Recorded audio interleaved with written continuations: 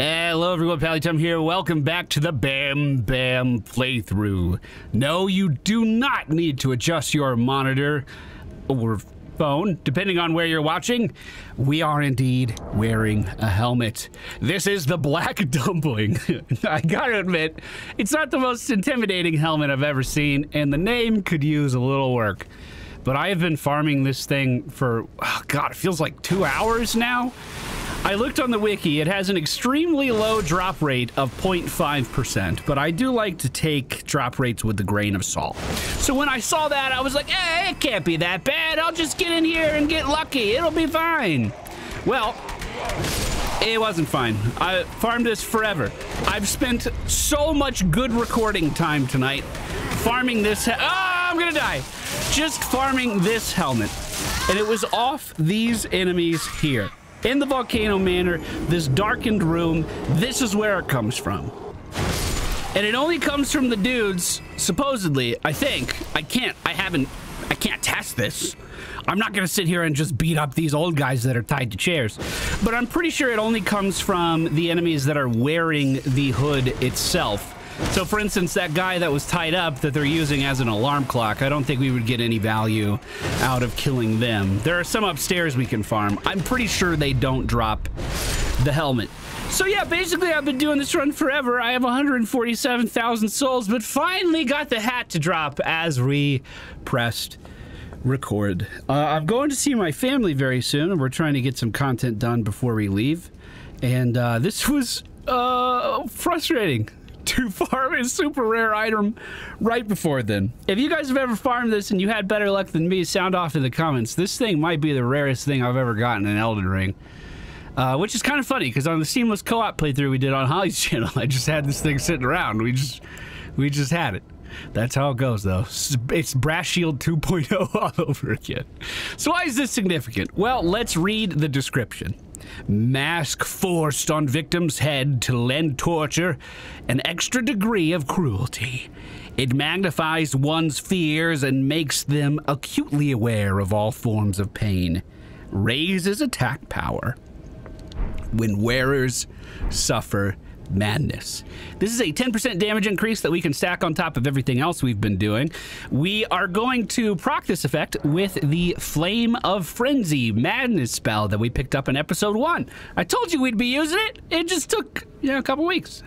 So if I cast this, you can see that bar starting to fill up. If we push it too far,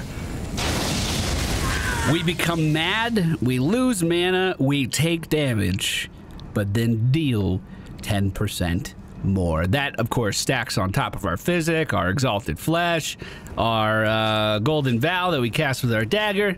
This should help out quite a lot. I'm gonna get out of here now. I hate this place.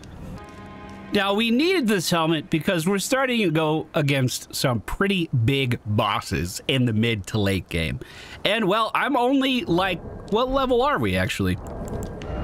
I'm only level 53. So we need to punch way above our weight class. Now, that being said, I can level up, and I'm definitely going to. Guess where all these levels are going? 59 strength. Beautiful. We can find a whetstone inside the Stormvale Castle that is going to give us even more damage with our strength-based weapons. All I have to do is remember how to get to that. Oh yeah, we have an elevator. Right over here across the lobby. I unlocked this running around the castle earlier. If you don't have it, you could just jump down to the lower grounds like we were doing before, but this leads me directly to where I was trying to go. Now that guy over there is a mother trucker. I don't necessarily want to mess with him, even though we hit super hard. Their fighting is so erratic that I don't know if that would just go good for me. I don't know if that's the right thing. Is what I'm looking for on the other side of him, though? Because if I have to go close to him, that's gonna suck. No, this is it right here. This is it. We got a stone sword key in the last episode as well. So we're gonna put that in that dragon's forehead, walk right in here, make sure this guy doesn't get up too fast. That feels pretty good to one-shot these dudes. Even though they're not super high level, I still like it. And then somewhere in here, it's not that. It's not that. I don't even know how to say that word. There it is, the iron wet blade. Let me show you what we're gonna do with this. If we sit down at this bonfire, we can adjust our Ashes of War. We did this to the large club earlier to give it determination. But now we're going to keep determination, but change the affinity of the weapon to be heavy. Look at the change we can see on this already. We go from B scaling to A scaling. That means for every point of strength that we have, we are going to see a bigger payout.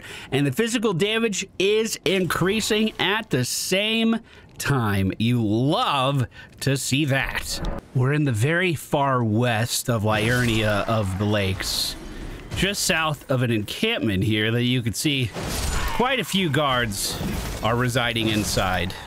What we're after, though, is guarded by these red jellyfish. This, I think, only happens at night, or maybe you only see the red jellyfish here at night, but they're the easiest marker if you want to see it. I don't know if the item's here all the time, but I don't think they're going to like that I'm picking it up. So let's move through here relatively quickly. What we are going to find in this broken cart is the jellyfish shield. And we need to do some cool... Whoa, I thought that was a wolf. We need to do some quick testing to see if it's going to be something that we want to use. I'll show you how we're going to do that. This is the shield in question. Blocks 100% physical damage here on the stat screen, but if we read the description, it says it provides absolutely no protection from piercing attacks. So, which one is it? I don't actually know. I need 2 dexterity to wield this thing. I know, it's a crazy stat. I've never put any points into it at all. But dexterity does actually provide uses for our character. While it won't actually be scaling our damage much, what it will do is increase the speed of all of our actions, including our movement speed, by the way. So, getting off our charged attacks is actually going to be easier if we have higher dexterity. All right, now this is how we're going to see if this item works for our build. You can see my right armament 1 at the top right of the screen is going to deal 552 damage. Well, the jellyfish shield, wow, that looks so cool, actually comes with a weapon art of its own.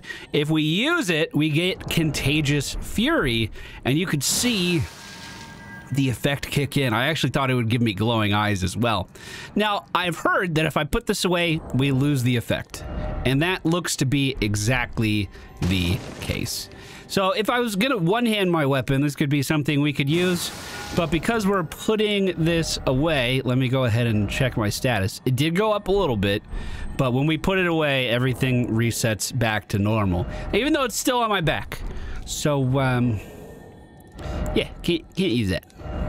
Another thing it might be time to upgrade is our physic. For the majority of the game so far, we've been running the spiked cracked tier, as well as the strength not crystal tier. And in the early game, both of these were essential for us really powering over a lot of the bosses.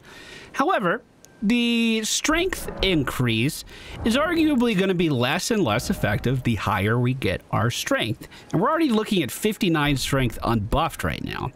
So, let's get another physic. Let's get another tier to put in our physic more accurately. We're in Caelid on the northern side, and I'm heading east as far as I can go. When you start to see these dragons all over the place, you know you're starting to get warm. Hey, big guy.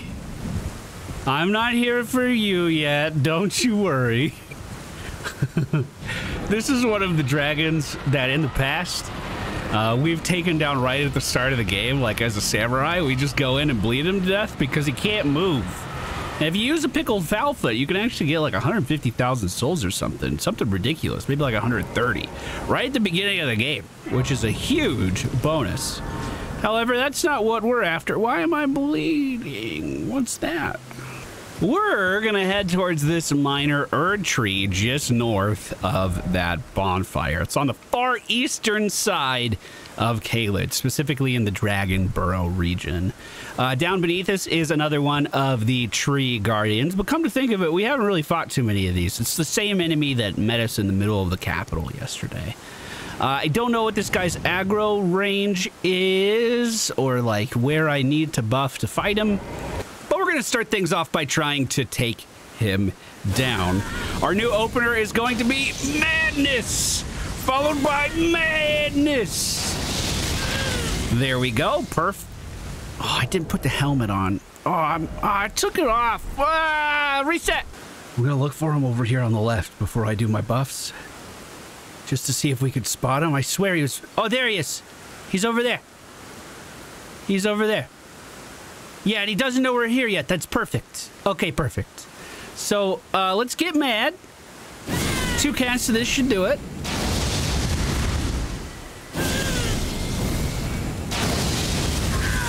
Perfect. Then we're going to physic.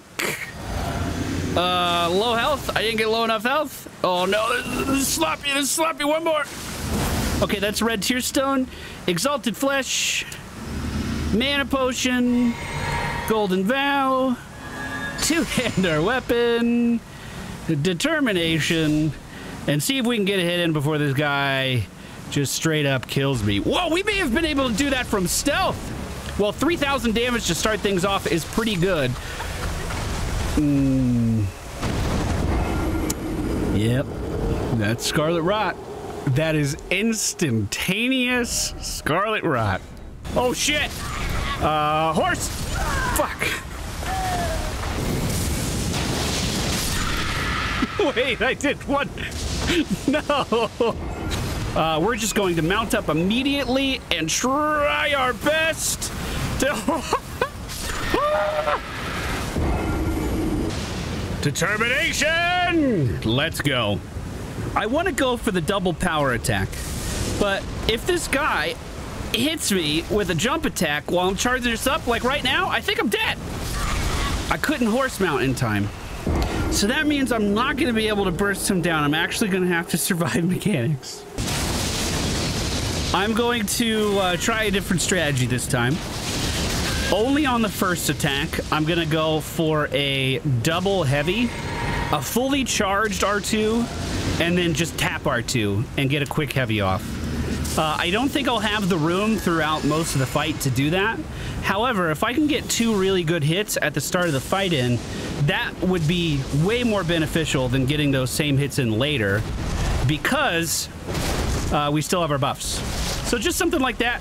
Nothing too crazy. Oh god. That was lucky. Maybe I could stagger this guy. That was close. Mount up. We dodged the poison with that. Will it be enough to get away? Literally pixels is all I got away with. Since he's doing this range stuff, we're going to head to the cliff. Just sit down. No reason to be scared. Let's get a visual of the boss, though. More mystical bullshit coming my way. Buff. Here's the swing. Going for mine. Still 2,500. Not bad. Determination again. I am so lucky. Jump attack, because I'm so lucky. Roll away. This is a double. Jump attack again. This is staff to ground. Okay. We're going to have to get distance and just keep sprinting. Hopefully in a semicircle around the boss makes our job a little bit easier. Determination. Oh, I got it. Oh my god. Oh my god. Oh my god.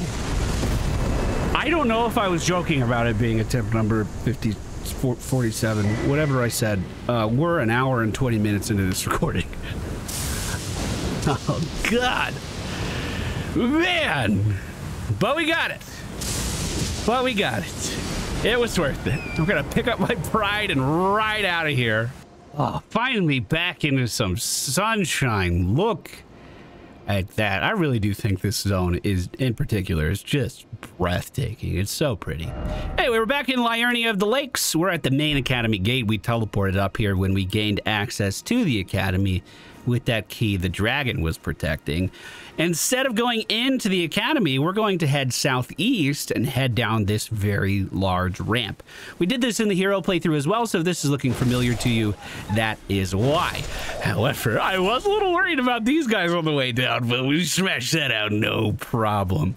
The reason we're making our way here is because there is a vendor who, for some reason, can't figure out why he's not getting any business.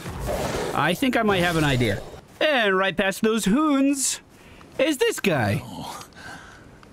There's been an age since I've seen a custom. You don't say. You don't say. We are here to buy one thing in particular, and that is the Fever's Cookbook. If we make this, it will allow us to create sporific grease, drawstring grease, arrows, and bolts. All of these will put our target to sleep. Do I want to enchant the stick, though? Yeah, maybe we'll give it a try. Have a safe journey. Thank you, friend. I don't think we're going to be adding up status too quick. Yeah, maybe it's a bad idea. If you have an arcane scaling weapon, like an S scaling weapon, I think this is the way to go. I might be able to come up with a better idea. We are back in Limgrave on the eastern side, southeast of the Summoned Water Village outskirts.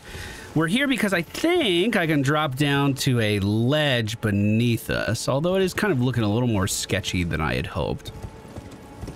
This should be fine, I think. Oh no, we fell a long way. All right, I just went a little further to the south, and I think, yes, nice, easy ramp to get down here. No need for instantaneous death when we hit the floor.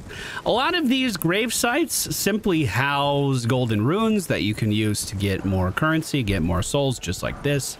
However, this one in particular is a little different. This corpse sitting on top of this is holding another familiar cookbook. It is the first version of the one we just picked up.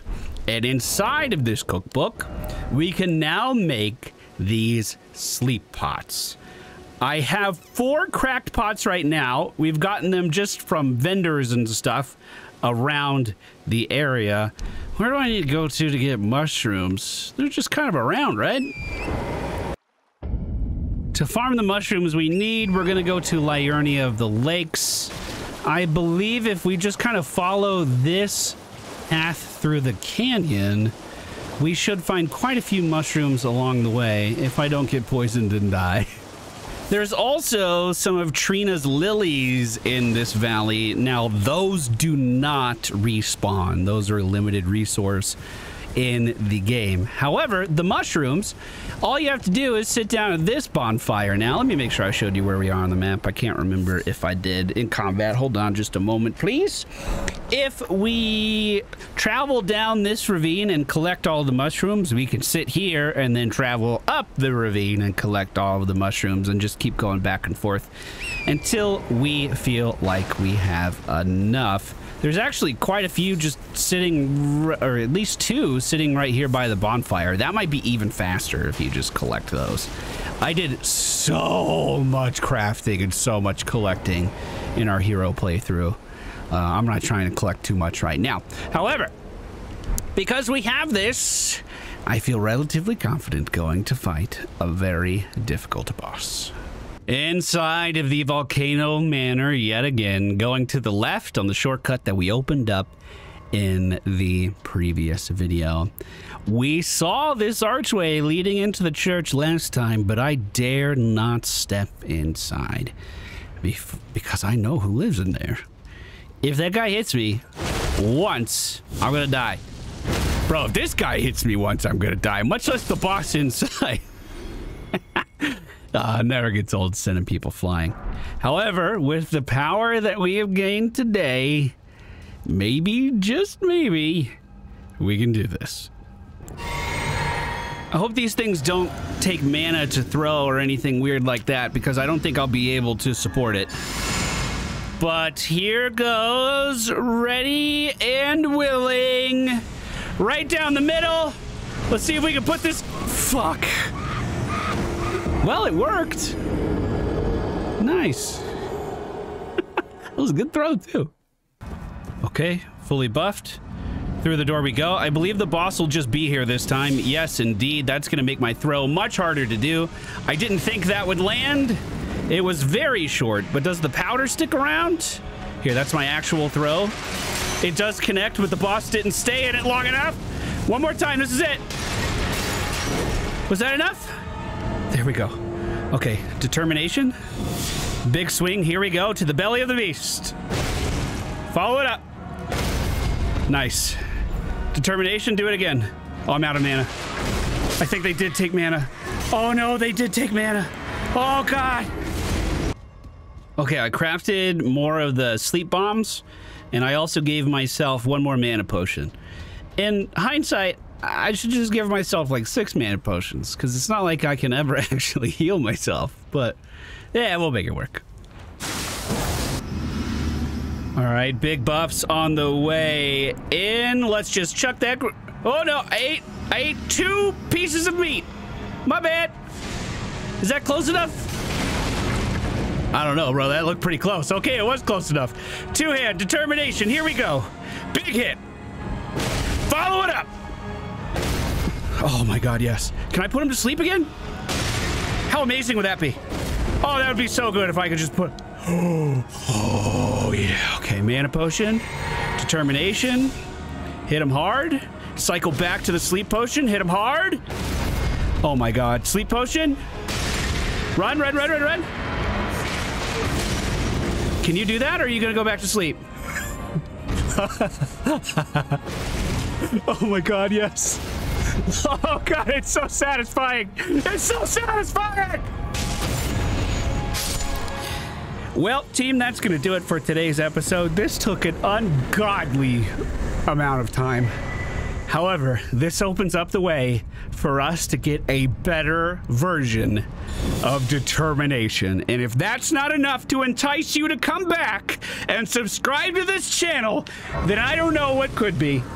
Thank you for being here, guys. In all seriousness, I'm working my ass off. I hope it shows. I'll see you guys again soon.